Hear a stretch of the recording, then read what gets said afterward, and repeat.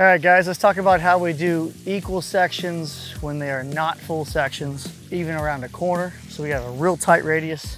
We're gonna shorten these sections up to make this radius look better. They're gonna be approximately 4 foot. We're using the SpaceX tool here. I'm gonna pick the notch that's closest to the 4 foot mark. And if I put the post to that notch, then I have an equal distance between the picket and the post. So when I cut my section off, when we cut one side, it'll be equally on both sides. So as I move around, I'll do the same thing, find the notch closest to that flag, find the notch closest to that flag, and so on, and repeat.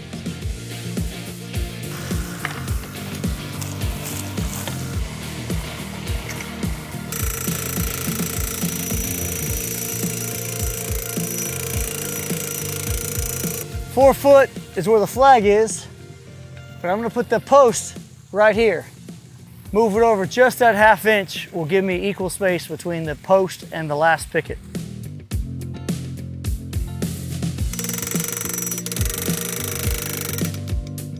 Now we got a 4 foot gate here. So we're gonna use the 4 foot gate spacer. Put the post right there, it's gonna leave you with a 4 foot gate opening. Exactly.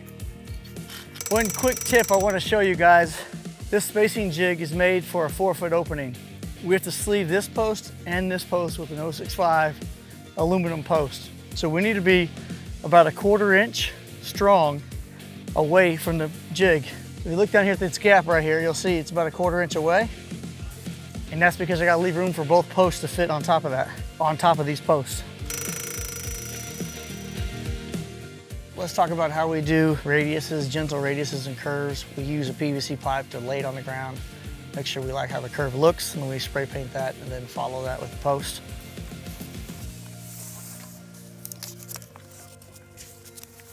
All right, so now we go back through and make this look good.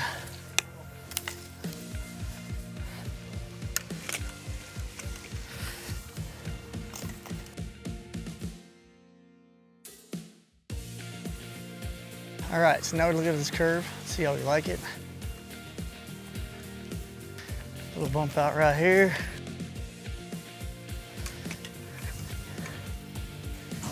And that little movement right there might have made all the difference. Oh yeah, sexy.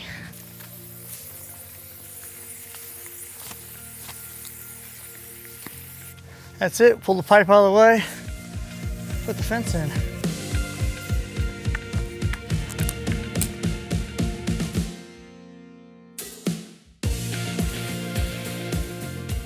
So we drove these posts using the SpaceX tool, which tells me if I drive a post here, this is where I equally spaced landed out here.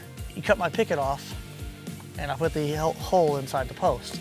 And rather than notching the rail like this, so rather than cutting that, we're gonna make the holes bigger so the whole rail can slide in. So all I do is cut this off, take the picket out, and slide it in, I'll cut it right there.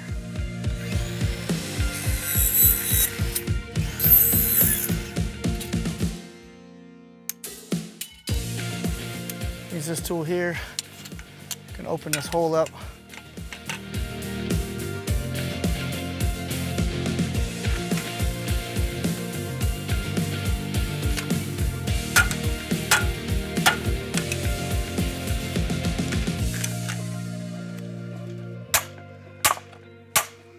Then we'll end up with an equal space here, as we do here, down there, right like that. Put our screws in it. Boom, check it out, MrFenceTools.com, SpaceX, and the nibbler tool. Cool, now you know. There you go.